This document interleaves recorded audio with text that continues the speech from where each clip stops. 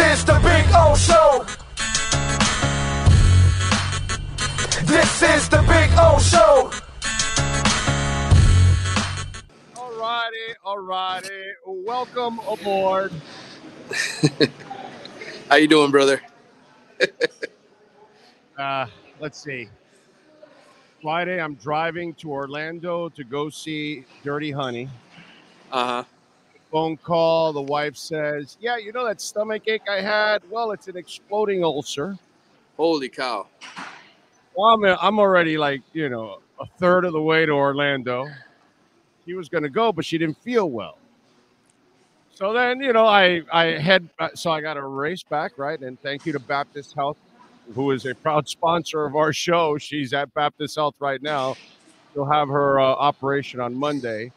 So she was like the exorcist, spitting out blood, all that. So I've been in the hospital the entire time. I just got out because my daughter went and kind of relieved me, So I came home, watched the game.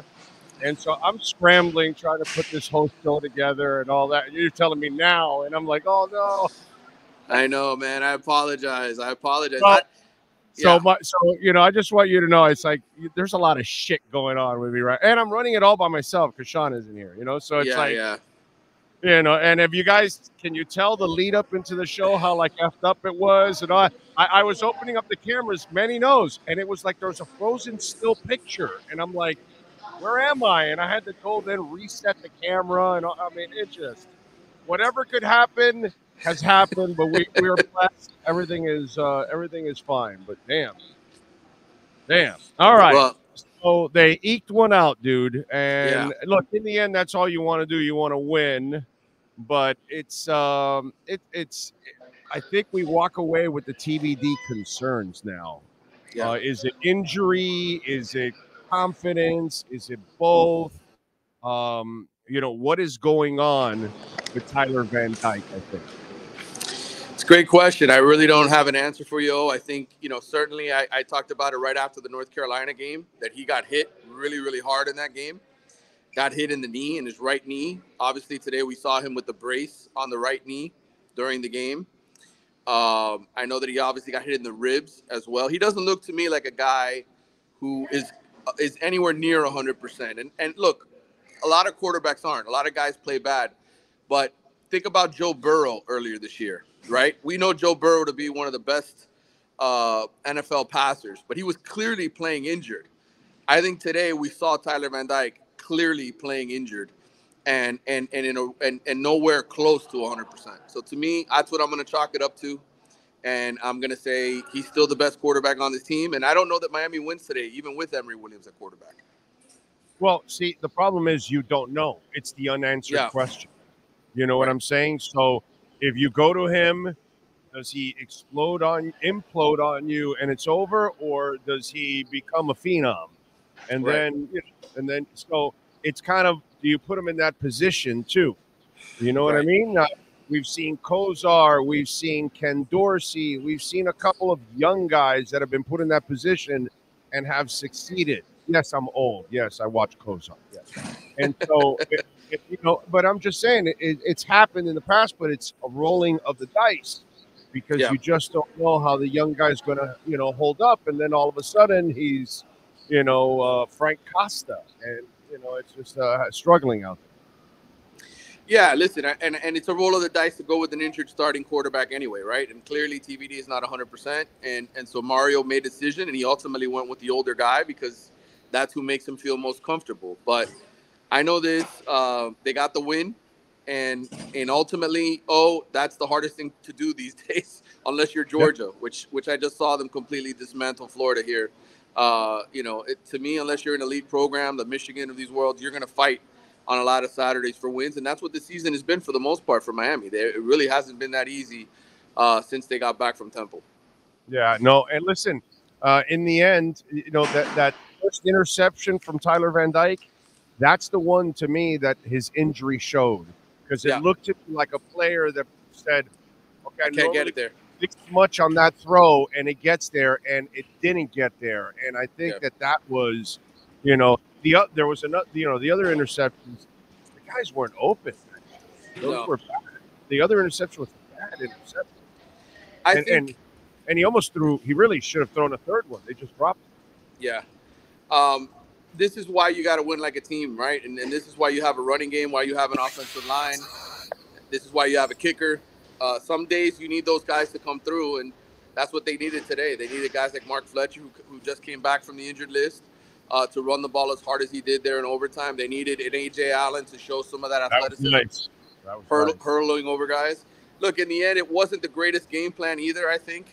Like you said, taking those shots down the field, I think they would have been better suited by not doing that and maybe limiting, sort of the shots down the field. But, look, they won the game, and like I said, sometimes you win ugly.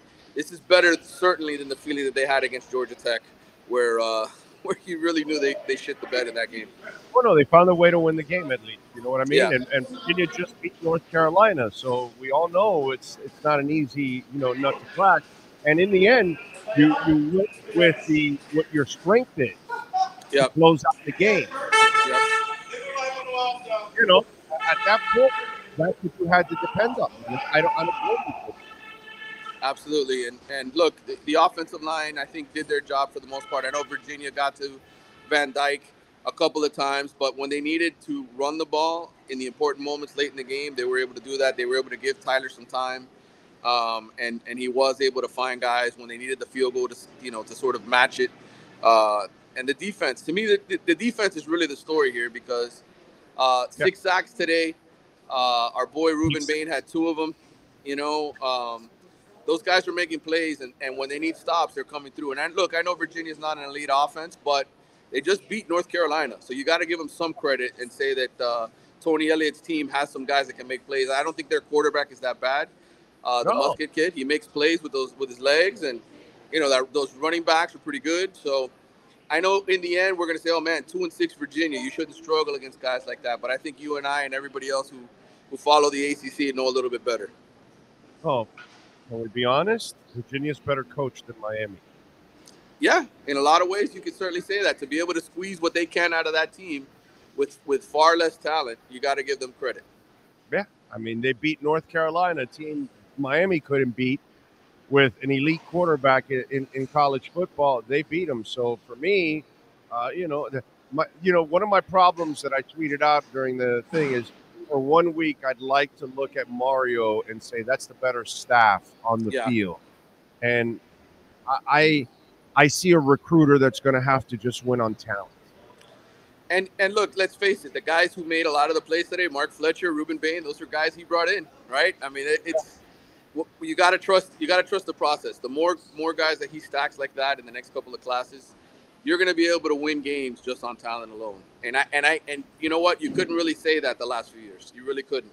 No. You needed to out scheme teams, and even then they weren't out scheming teams, which is why a guy like Mario's here, because if you're going to have any shot of climbing the elite ladder, at some point or another, coaching's going to matter, but you got to start with talent, and at least the talent that Mario's brought in is actually doing something. They won already, so they did the right thing.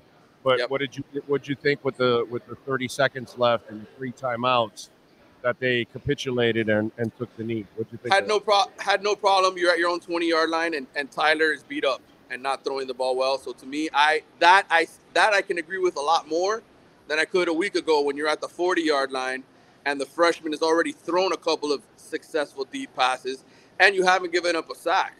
Your offensive line is playing great. So to me, I would have liked to have seen them take a shot down the field in that game. But this one, I completely understand why you didn't. You're at your own 20. You don't want to make a mistake. You fought hard to get back in the game, and your quarterback is messed up. So don't do it. Yeah, and be prepared, Canes fans. That may be the habitual decision.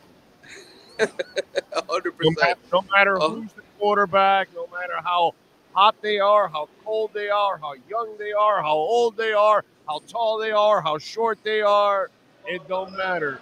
100%. That might be the decision 99 out of 100 times. 1,000%. Oh, 1,000%. So, All right, what do you got going on in the athletics so folks can check you out? Well, man, listen, I'm up here in Jacksonville, obviously covering the Florida-Georgia game, so I'll be writing off of this today. And, for Miami fans who say, oh, screw the Gators, I don't care about them, I will tell you the Gators are on the schedule next year, right? So, it's important for me to get a look at these guys, and I saw them against the best team in college football in Georgia. So to me, I got a good gauge of really where their talent is and how far they have to go. So I'll be writing about them for tomorrow, but I will have plenty of Canes coverage in the days ahead. I will be writing a follow-up off of this game today against Virginia, probably for Monday or Tuesday. So, and then, of course, the podcast, the Wide Right podcast, I'll have more stuff coming up there as I review the game. So if you want Canes coverage, it will be there. Today, though, I had a special assignment, so I'm up here for that. Good stuff as always. Manny, appreciate you, my brother. We'll catch up during the week. All right, brother. Take care. See you. Yes, sir. There you go. Manny Navarro, as always, getting it done for us.